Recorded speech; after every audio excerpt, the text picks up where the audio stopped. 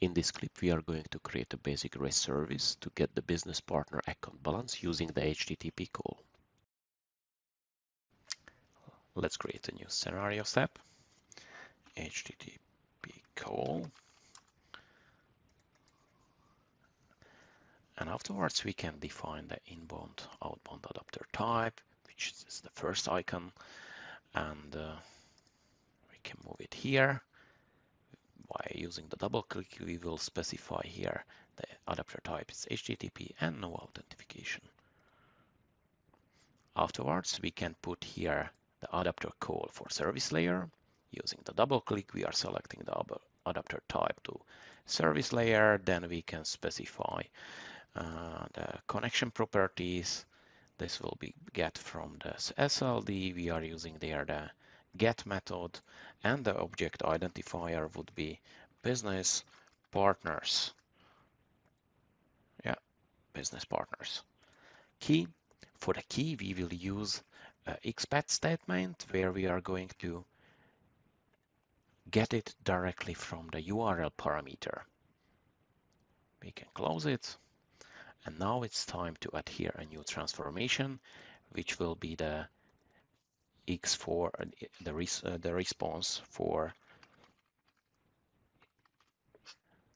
web service call. Then we can call it response XSL. We can close it and we can open the source.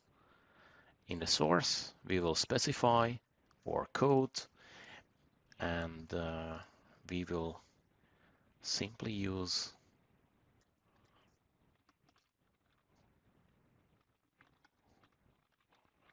response, and our code is here. Let's do the pretty print and we can save it. Now it's time to finalize the lines. For example, from the last XSLT, we will move to the end adapter. We can use the pretty print and or scenario is ready. Now it's time to deploy it. It can be done in deployment panel.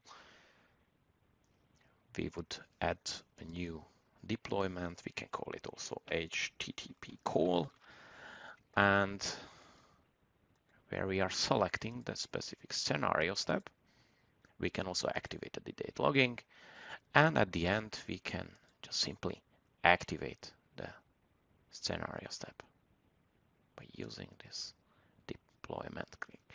Now it's time to trigger.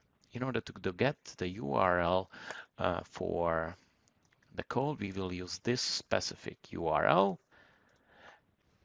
Once the URL is copied, we can paste it to the new tab in our browser, and we can specify there the URL parameter BP code and some specific value.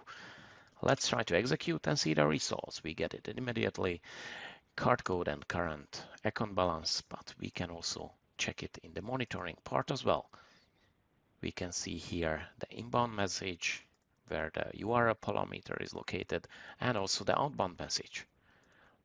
We are able to also go to the debug and debug step by step what happened there.